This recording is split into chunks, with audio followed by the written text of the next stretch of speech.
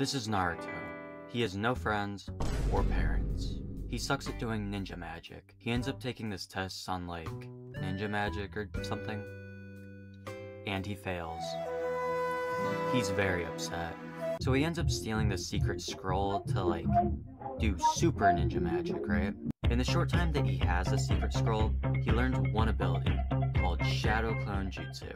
Most ninja who learn this ability can only make like 2 or 3 clones, right? Because it takes up way too much chakra. What's chakra?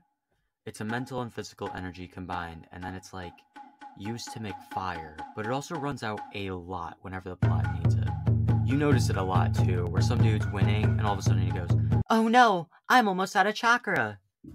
It's really annoying. But Naruto, he's special. He's a Jin Cherokee thingy, which means he has a demon inside of him.